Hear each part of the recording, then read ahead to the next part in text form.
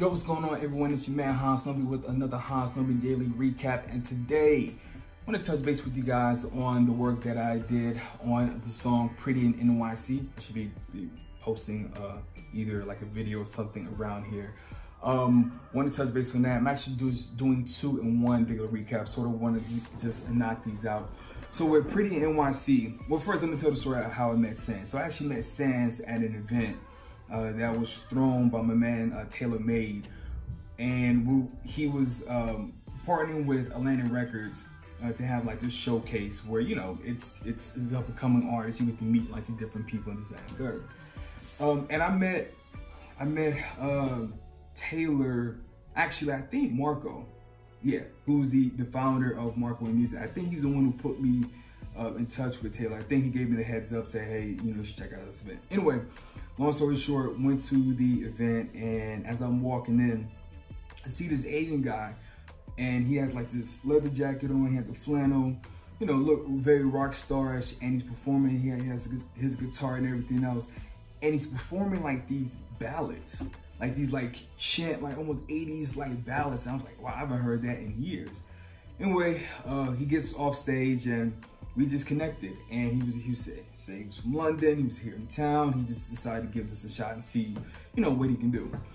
And so at the same time, I was working on a record that me and Nico were working to pitch for TV. And I said, yo, this record would be dope if we sort of did an acoustic performance of it. I was like, oh, okay, well, this dude, Sans is in town. Hey, you can play electric guitar, you can probably play a regular guitar. Long story short, brought him in, and then sort of this whole thing happened where he was only supposed to be in New York for 2 weeks. I wound up keeping him for 3 months. And it wasn't exactly intentional, but I just wanted to make sure he got the most out of his experience, and I introduced him to some people. He got a chance to meet Taylor May, he got a chance to meet Gene LaFleur, who's one half of Monster Beast, that's produced for Lil Wayne. That's one of Currency's like main producers.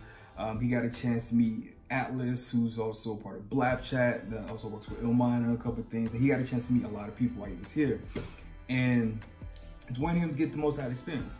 Anyway, I want to say 8 months later, he brings me this record. It was just a demo. He said he wanted to write a story about meeting a girl here in NYC, and he would have to sort of just make that trip back across the pond, back to London.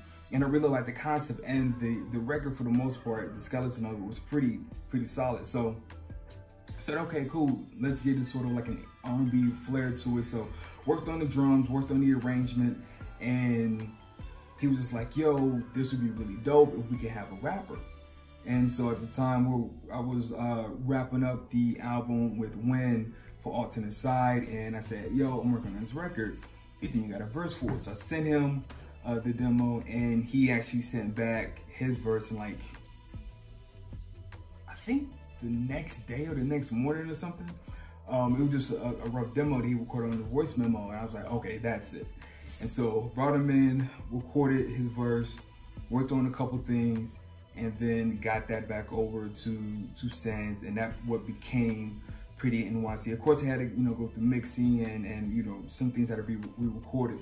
But that was a process of doing that, and doing that record was just, the minute I heard it, I was like, okay, yeah, I see where this is going. But yeah, just wanted to touch base on that as far as like how that came about was, again, much like I said the last episode, it's putting pieces together that complement each other. And that's the thing you're doing as a producer, because if you have like a sample, and let's say you have a beat, not everyone is not going to compliment that beat. Everyone's not going to give a great performance, but sometimes you have to find the songwriter, sometimes you have to find the vocalist for that to become a record. And that's, again, that it sort of ties in like what the A&R does. The difference is that you as a producer, you actually putting the record together. The A&R is more putting together the teams. Now, of course, there's more aspects to both, and I get it. I'm pretty sure someone in the comments is gonna be like, "That's not." I get it, but I'm just giving us just a general overview so that way people kind of understand the difference for those who don't know. But yeah, just wanted to touch base on that. So whenever you get a chance, check out Pretty NYC. Click on the link in my bio, and just give me feedback. If you took a listen to it, give honest feedback. let us know. Do you like it? Do you rocking with it? Do you not like it? Let us know here in the comments, and you guys have a fantastic week. Again, for everyone who's following me or subscribe to my YouTube channel, again, very humble, much love. Thank you again. I can't say that enough. Peace.